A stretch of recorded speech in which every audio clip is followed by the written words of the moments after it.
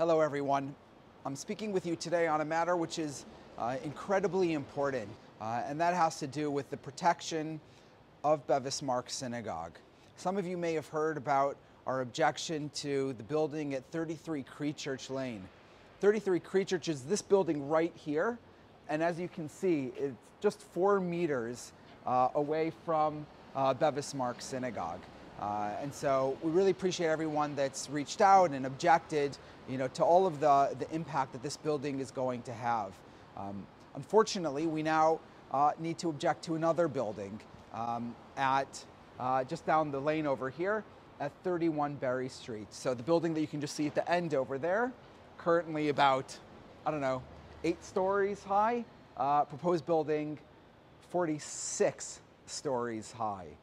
And what I'd like to do is to share with you a bit of data about that so that you can effectively object to that building as well, and to really understand why it's so important that we stop these buildings and that we do everything we can to protect this incredibly important heritage site.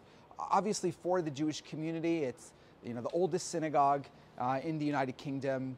As I often express, people who are not of the Jewish faith, just as important as St. Paul's is to people of the Christian faith.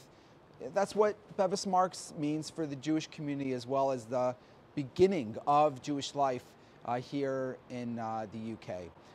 And so we need to afford that same level of protection and care with the significance of this site as we would do to a site, like St. Paul's. And so I'm going to share with you a few things right now. The first is an image of Creechurch showing what this proposed building would look like. This is going to be 21 stories, just on the doorstep of Bevis Marks. And Berry House, which is a bit further away, just the end of the lane, while a bit more distant, is going to be perhaps even more severe because it's going to be 46 stories tall. And I want you to see what that is going to look like. And what you can see is that essentially between these two buildings, there is going to be a wall across this entire area. And so from 9 in the morning till 3 in the afternoon, the synagogue is going to be in shadows that entire time. And so any sunlight that we enjoy in our courtyard, certainly the effects of that sunlight on the interior of the synagogue, all of that is going to be lost. What I'd like to share with you is some imaging that shows that overshadowing effect, starting with Creechurch and then showing how it will affect from Berry House as well. This first photo shows the impact of Creechurch on the synagogue. So Creechurch is to the east of the synagogue, and so its impact will be during the morning hours. These photos show you what that impact will be at 10:30 in the morning. And so on the left, you can see how it currently will be at 10:30. The synagogue is, in full light at that time. And then the picture on the right shows how the synagogue will be impacted should that building be built. And you can see that the synagogue is now completely in its shadow. So that is quite clear. Now the second photo is showing the impact of Berry House. Berry House is kind of to the southeast of the synagogue. So as the sun continues its move across the sky, as we get into the early afternoon, it will then feel the effects from Berry House. And so here you can see again, the picture on the left shows that at this time there will be no blockage of light on the synagogue, but on the right shows you again the shadow that will be cast from Berry House should it be built. And so once again, very clearly you can see the effects that both of these buildings will have on the synagogue throughout the morning to early afternoon. This video that I'm going to share with you now shows kind of what that will look like from within the courtyard itself, showing just the effects of Creechurch, but you can extend it to how that would be from Berry House as well. In the first video, you can see the trajectory of the sun completely in view the entire time.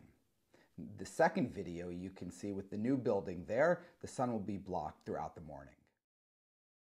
Now, something else that's important and that we've kind of come to appreciate is the impact on the lane itself. Now, obviously the lane abuts the eastern side of the synagogue, which is the direction that Jews pray, and so this is, kind of the holiest side of the synagogue.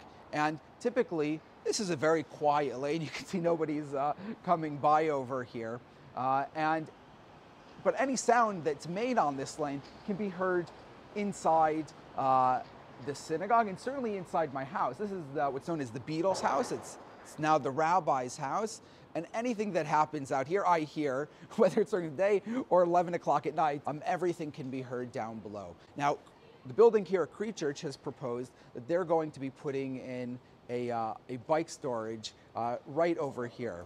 And so you're talking about, potentially 100, people coming with bicycles, waiting over here, going inside, and that noise of people kind of biking up and down the lane. And then I want you to appreciate what's going to be happening down at Berry House, where they're expecting to put in several hundred spots for bikes. And so you're just going to have hundreds, potentially hundreds of bicycles, coming up and down over here. To add to that, at the end of this lane over here, they're planning to create essentially an arcade to go directly through what the current building is. So there'll be kind of an opening at the bottom floor, and then obviously the 46 stories above. And there'll be shops that are going to be put in over there. And so this will essentially become from a quiet little alley into essentially a major thoroughfare of people kind of passing in and out this all day and into late evening, with there being, shops and things at the end as well. So in a lot of ways, these buildings, and Berry House now in particular, is going to be really just inappropriate, to be placed in such close proximity to such an important site. And what I want to kind of leave you with is imagining, you walk into the courtyard at Bevis Marks Synagogue, which right now is this place of tranquility and quiet. You look up, you see the synagogue, you see, the sky around it. When you come into the courtyard, if that building gets built, you're going to walk in, and the only thing you will see all around the synagogue will be that building at Berry House.